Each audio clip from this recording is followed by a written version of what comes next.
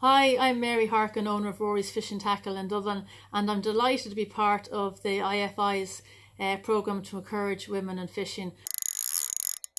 I've been very lucky because I was fishing since I was a kid, since I could walk, and I think ever since my dad brought me down the river the first time I was hooked. I'm also doubly lucky in a sense because fishing is my profession as well as my hobby. For me, fishing's all about enjoyment. It's relaxing. It's about getting outside, in the great outdoors. You can encounter fantastic scenery and wildlife, and it's also a great form of exercise, and just as good to get out and get some fresh air. I like to fish for trout and salmon. I fly fish, and while fishing is enjoyable, it can also be a bit of a challenge. It's nice to try and read a river and figure out where you think the salmon might be lying. Or even more exciting again, I suppose, when you're out on the lake and there's some fish rising and you're trying to anticipate their next move. And you fish one way and the trout moves the other, and then you cast another one, and then hopefully then you'll hit the jackpot and you happen to land the fly in front of its nose, and then the fly disappears and all hell breaks loose, and it's so much good fun and a bit of crack.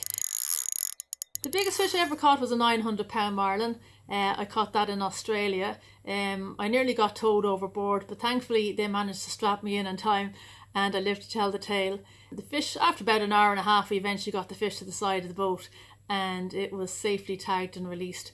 And while it was exciting, to this day I still get as much enjoyment out of catching a half-pound trout on my local river as I would catching a big marlin. The thrill of fishing is just, you can't describe it.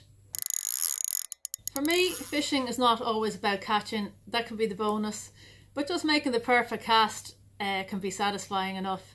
But I think the wonderful thing about fishing is that you get to meet some fantastic people along the way.